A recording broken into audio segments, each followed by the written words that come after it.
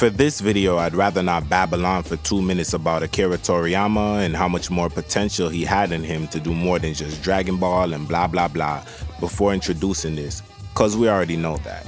So I'll just get straight into today's anime, which is the other Toriyama special that appeared with Tree of Might and alongside another anime I got a video for called Kennosuke-sama. It came out in 1990 and was adapted off a one-shot manga from 1982, meaning it predates the Dragon Ball era. As simple as it is, the anime is about Pink here, who is a water jacker. Seriously, she hijacks water from the Silver Company, who you could say deserves it because they're corrupted.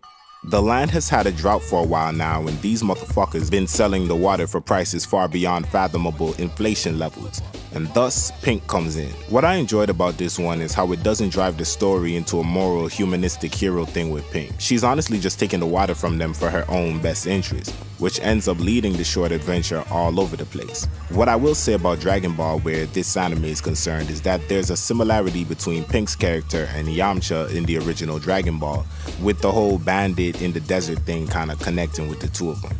Anyway, she's out here making a killing in water acquisition, and it's causing business issues for the shady company.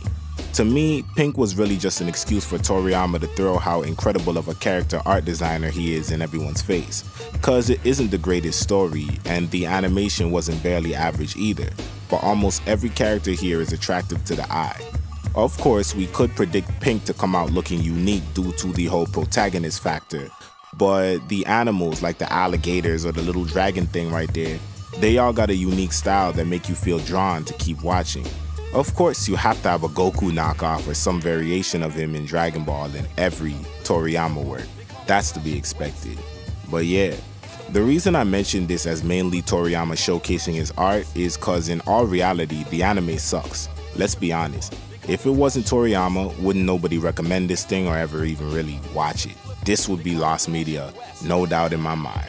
It's really boring, it doesn't stay focused, the characters have little to no memorability or personality, the production is really low budget despite it coming from Toei Animation.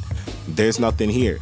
I will say like that last little part with the baby and this and that where, you know, the water started coming down, like that was pretty interesting or entertaining, and you know, I thought that was real cool, but yeah, beyond that, my final thoughts, weak Saturday morning cartoon vibes here. It's got a little action here and there, got its own flavor and aesthetic, but meh.